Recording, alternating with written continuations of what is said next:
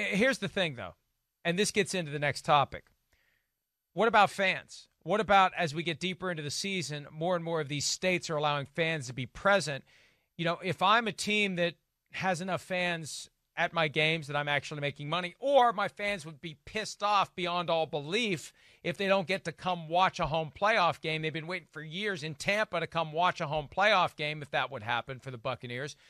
How do you justify that? And I mention that because the Saints are currently in a tug of war with New Orleans to have more fans at the Superdome, and the Saints are exploring playing games at LSU Stadium in Baton Rouge, 80 miles away, so they can have fans there because, not because they're trying to chase the dollars, because we've talked about this before, the dollars aren't really there, but you've got fans, partners, sponsors who are upset that the Saints aren't doing more to get New Orleans to let them have fans present. So if you start taking home playoff games away, you are running the risk of fans being very upset at losing the opportunity to go see their favorite team play at home, Chris, because more and more of these stadiums are allowing it. Yeah, I mean, it's still not a big number. I mean, it's not like 7,500 fans. It's not like it's going to... 25,000 in Dallas. Okay. 25,000 in Dallas. Yeah.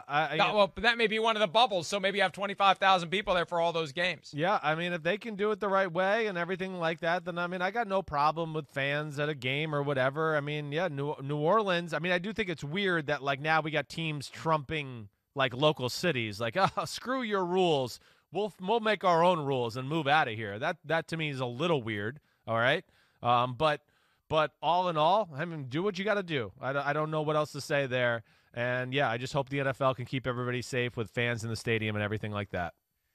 Yeah, and look, it's an issue that's going to continue to hover over the season. I think that home market bubbles for the playoffs would be fine. I don't think you need to have neutral site bubbles. I think you can play the games in the cities, but they're going to want to have no margin for error when it comes to the postseason, because you're right. You can't postpone a game. You can't press pause on the playoffs.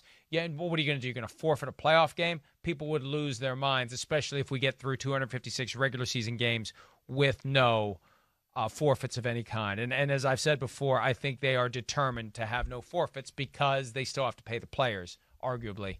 If there are forfeits, if games are canceled, they don't have to pay the players. Hi, I'm Mike Tirico, and thanks for watching.